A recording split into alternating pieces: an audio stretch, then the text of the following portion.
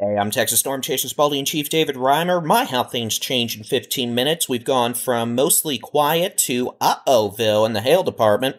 We've got a severe storm in Fannin County, southeastern Dallas County, and eastern Tarrant County. We're going to take a look at all these real quick. Severe storm number 1, northeast of Leonard, approaching Highway 78 in Bailey. This storm could have at least quarter-size hail. Some folks there on Highway 69, northeast of Trend, did report.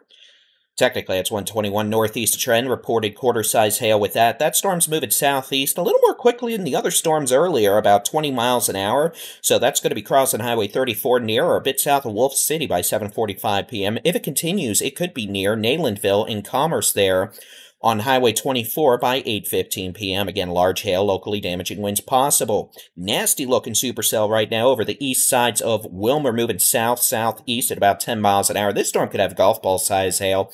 It's going to stay mostly east of Interstate 45, but barely, so it may still throw some hail out on the interstate. Would not be advisable to be on I-45 right now, south of Hutchins, all the way down to Ferris, until this storm either weakens or makes it a little further east of the interstate. Two severe storms, one over the south sides of DFW Airport. That is likely producing hail right now on International Parkway near 183 and just north.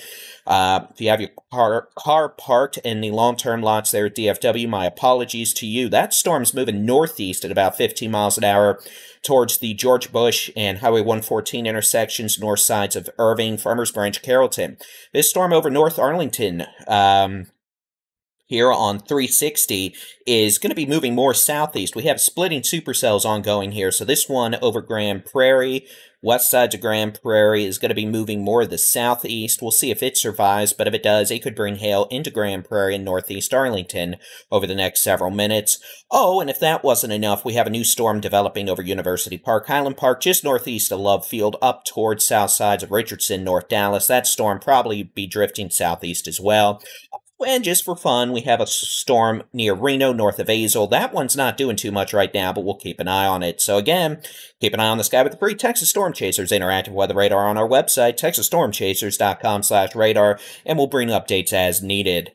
Oh, and by the way, there's a new storm here over the north sides of Lake Texoma. That's moving southeast. That could be an issue for Denison by 8:15 p.m. Okay, seriously, we're done with this for now. We'll talk to you again shortly if needed. Bye-bye.